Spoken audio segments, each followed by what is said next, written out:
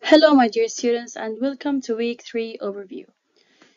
During this week, we are going to talk about the cell structure. We are going to talk about chloroplasts, lysosomes, and vacuoles.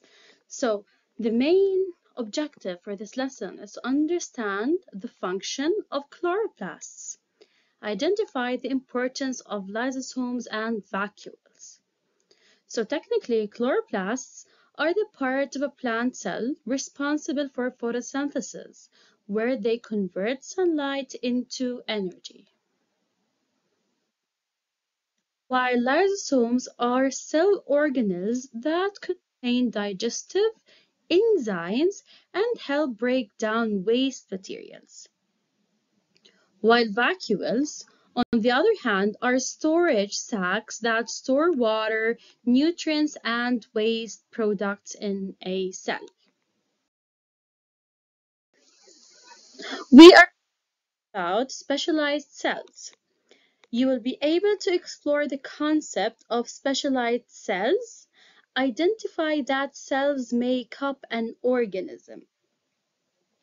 Specialized cells are cells that have specific structures and functions to perform specific tasks in the body. Examples include red blood cells, which carry oxygen, and nerve cells, which transmit signals.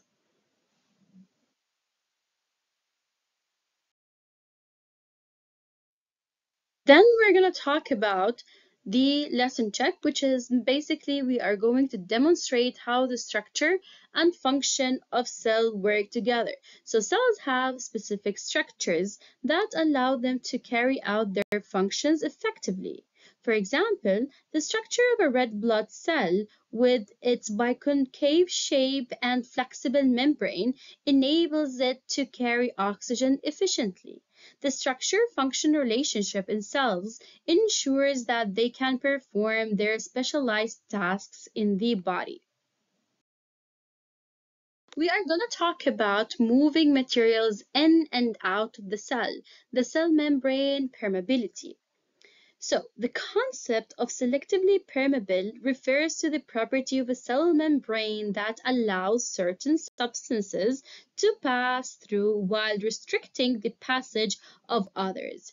It acts like a gatekeeper controlling the movement of molecules in and out of the cell. This will be the mass open house, so I can't wait to meet all of you.